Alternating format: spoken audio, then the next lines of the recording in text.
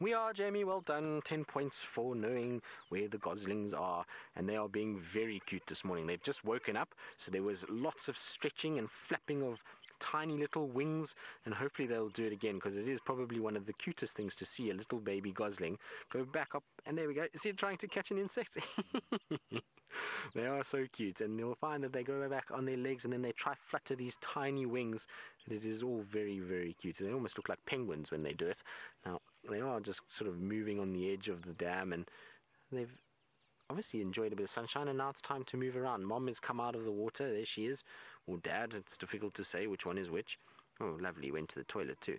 Now, they're just moving around. You can see it's just talking to them. Right, children, come on.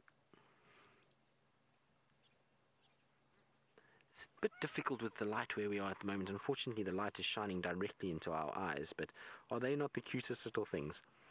Little balls of fluff that are bouncing around. And it's amazing how quickly they grow. So if you just remember from about a week ago when we first saw them, they were about half the size of what they are now. And they've already sort of doubled in size and weight, and their feathers. Look at it, look. Isn't that cool when they stretch? Oh, it's all too much. Stretching was too much. It's now time to sit down. And there's a blacksmith lapwing running into frame. So they're not nearly as cute as the little Goslings, especially when they stretch. It's amazing to see how small their little wings are still. Very, very cute. Well done for raising your little baby so far. It can't be easy at all with all the predators around Chitwa Dam, from the fish eagles to the young marshal eagles to crocodiles, and catfish will even go after these. They must just be a really tough time to raise little Goslings to adulthood.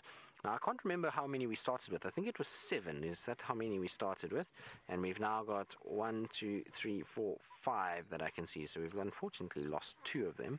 But that is not a bad ratio considering how many predators there actually are in this area.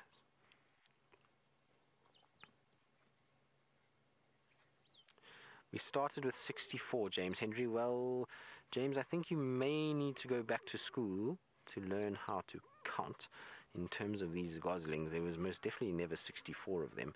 But maybe in your dreams or in a fantasy land, which we know James likes to live in. But I actually think my counting is even worse. So, James, I'll join you in school lessons, because I think there are 6.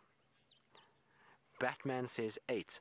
Well, Batman, I don't know. I'm sure 7. Jamie will know, because Jamie had them during the TV shows the day after I found them, and I'm sure we counted 7. So Jamie is probably the best one to ask. But there are actually 6 of them. 1, 2, 3, 4, 5, 6. Yeah, there are 6. 8. So there are 8. Okay, well done, Batman. I take it back. You were paying attention, which is good. So we've got 6, which means we still are left with 2 missing. My maths, between my maths, James's maths, and the rest of us, it's just been an absolute hash at figuring out how many of these little ones are left.